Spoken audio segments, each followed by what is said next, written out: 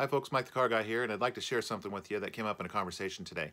I was fortunate enough to be invited to participate in a podcast hosted by the great Ryan Girardi, AutoConverse, doing some great things for the car business, and panel members Mike Phillips and Ben Adler that are just doing some phenomenal stuff with branding and automotive digital and awareness for the dealerships that they work for and work with. Ben Adler's doing some great stuff with individual salesperson branding, and that kind of originated the discussion about the power of branding personally for individual salespeople and how dealerships can benefit from that. And I've been a longtime proponent of building your own personal brand, and I've actually taken some flack for it from quite a few dealerships that kept raising the question of what happens when this salesperson that has a huge following and a big fan base online and a customer base leaves and goes to another store. And I've always said, why don't you build a culture that promotes that kind of behavior, that promotes and engages and taps into that power, and really make it a place where the dealership is a place the salesperson doesn't want to leave, doesn't ever want to go away and go to another dealer at. And that's been a fight I've had for a long time in the business. And we had a really good discussion about some of that. A lot of great people chimed in, Aaron and Amanda Ryan, branding experts and social media whiz.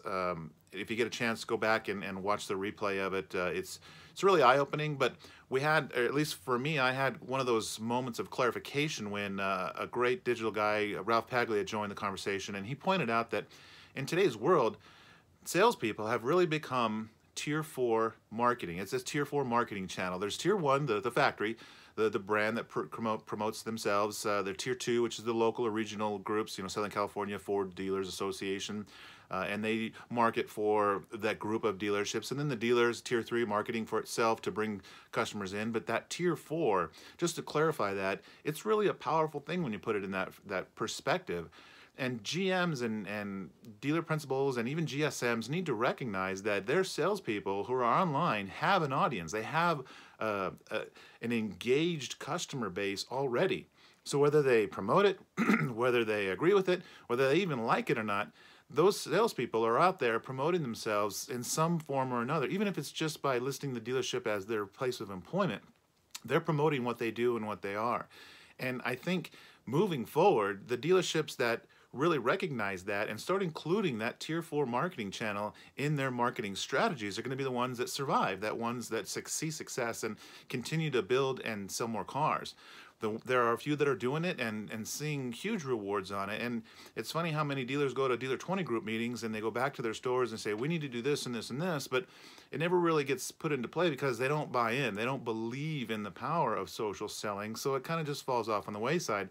And then they look out and they see the salespeople out on the line maybe doing a video or a walk around, and they grab the sales manager and say, hey, what's that guy doing? He should be looking for an up. If it doesn't start at the top, the culture's not there, it's not going to work. And the dealerships that aren't promoting social selling and building brands with their individual salespeople, that tier 4 marketing, they're going to lose great salespeople that are engaged with customers to dealerships that really get it. So I think that's really what I'm trying to get out there today is just, if you're in a dealership management position, really take a look at how you can engage the customer base that your salespeople already have. Start thinking of them as your tier 4 marketing channel. And I think as you really see the benefits and you open your eyes to it, more and more opportunities and more avenues will present themselves, and you can really take advantage and increase your business without spending any extra more money. I'm Mike the Car Guy. I'd love to talk to you more about it. If you have any questions, give me a call. I'm always available. Have a great day.